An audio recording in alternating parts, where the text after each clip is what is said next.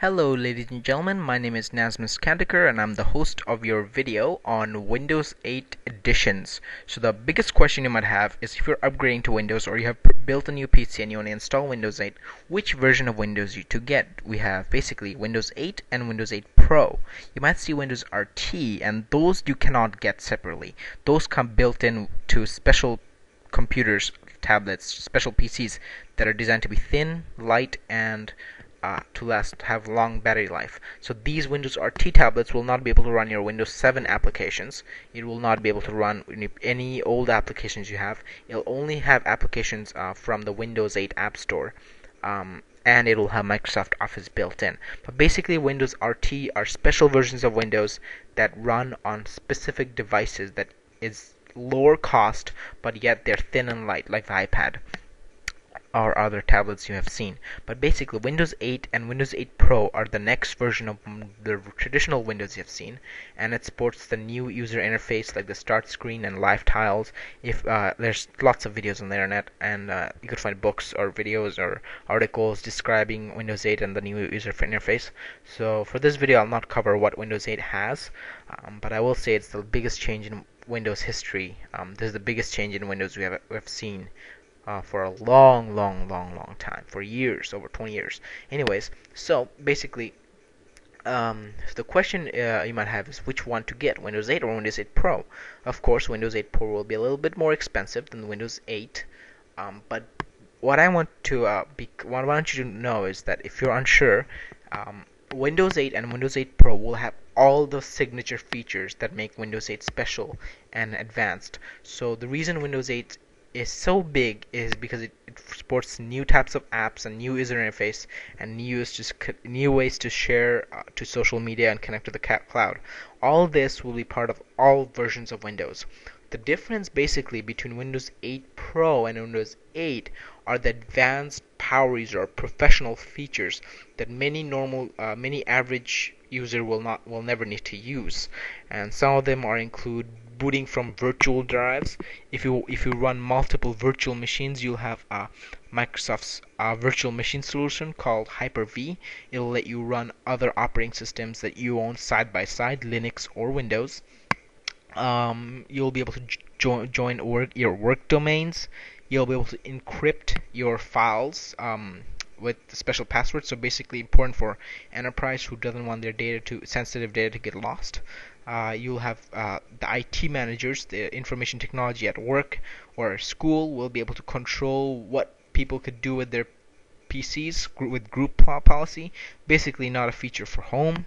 And remote desktop host. Basically, a computer running Windows 8 Pro will be able to be host of a remote desktop. So basically, if you have a computer with Windows 8 at work, with Windows 8 Pro at work, you could come home and connect to your work computer and use your work computer from home.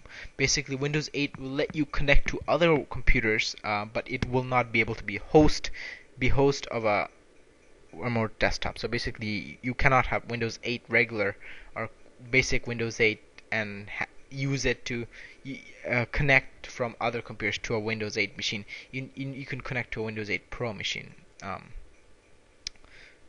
So hopefully I didn't confuse you on that. Basically, but anything to do with touch, the new applications, file history, like file history is a time machine type of thing that Macs use.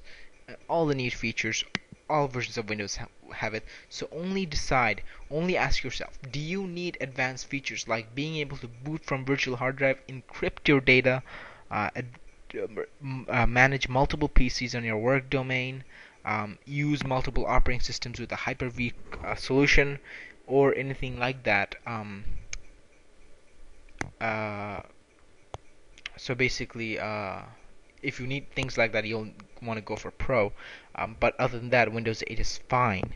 Also, Windows Media Center fans, you will need Windows 8 Pro to be able to use Windows Media Center. It will be as a downloadable add-on, but only for Windows 8 Pro users. I don't know how much money it'll be, if it'll be free or not. Sometimes it may require you to pay for it, but there may be promotions where promotional periods where Windows Media Center will be free, but it will be for Windows 8 Pro. So if you use Windows Media Center as your DVR, you will need Windows 8 Pro, or you could stick to Windows 7. So basically, here we have Windows Editions. I hope you found this video helpful. If you have any questions whatsoever on upgradability, or if you need more information on specific things about Windows 8 Editions, please ask. I will I will answer your questions. I will answer all of your questions, and if I'll make another video if this is not clear enough.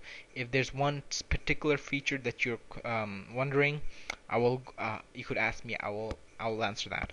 I'll have this chart on the description box of this video, so just click the link if for the detailed information of the list. If you want to see the list yourself, I recommend you do.